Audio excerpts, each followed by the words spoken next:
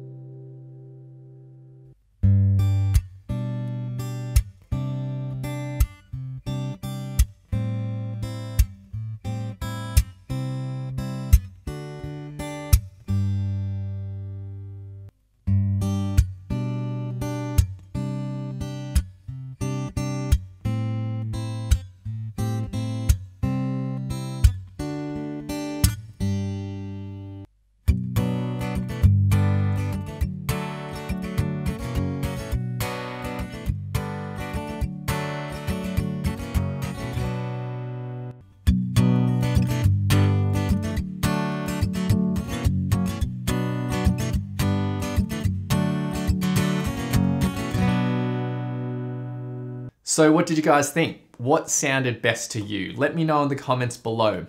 But here's my take. So as I would expect, the Hudson does have a much broader and fuller overall sound.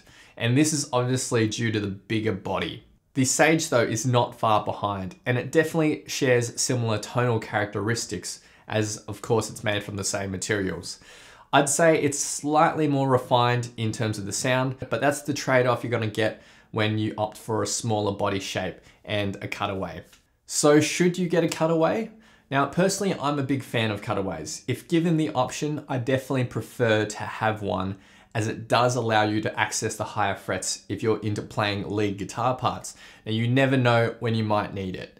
Having said that, when playing the acoustic guitar, 97% of the time, I'm sticking to the first 14 frets anyway. So in this case, is it worth the trade-off? Well, for me, after playing these guitars for a bit, I'd choose the Dreadnought, or the Hudson in this case, for the overall better tone. I will add though that although the Hudson had a better sound overall, in my opinion, the Sage certainly was more comfortable to play as a guitar. With the smaller body shape, it definitely felt better on the lap and was considerably lighter. And for those of you who are shorter, then you might actually prefer the Grand Auditorium shape over the Dreadnought shape. Now, I've found that if I'm playing a Dreadnought for too long, my shoulder can start straining a little bit as I'm, having to have my arm over the body quite a bit. Whereas with a Grand Auditorium shape, that sort of effect is slightly reduced, so it's a bit more comfortable on the lap. Now, perhaps you're eyeing one of these models or comparing a Dreadnought versus Grand Auditorium in general, but don't know which to choose. So hopefully this video has helped you decide. Now, both of these particular guitars start at $695 US for the non-electric option, which is insane value really for the tone that you're getting. And they also include a premium hard case. And for an extra $300, you can get the LR Baggs Anthem pickup installed. And as you heard in the demo, it sounds excellent. So for these Orangewood guitars, you can really tell that they've tried hard to get that classic vintage guitar sound at an affordable price point. And I think they've done a very good job at that. And since getting these guitars, it has been hard for me to put them down. They actually are really fun to play. And full disclosure, I'm not getting paid for this review or this comparison at all. These are my genuine thoughts. Now, one of the other big upsides for Orangewood, in my opinion, is that every guitar is professionally set up in Los Angeles prior to getting shipped to the buyer. So straight out of the box, it's going to play beautifully. And that was my experience with both these guitars as well. And if you want to find out more about these guitars, then you can check them out in the link below. If you have any questions about these particular guitars or guitar body sizes in general, then please let me know in the comments. Thanks, and I'll see you in the next video. Cheers.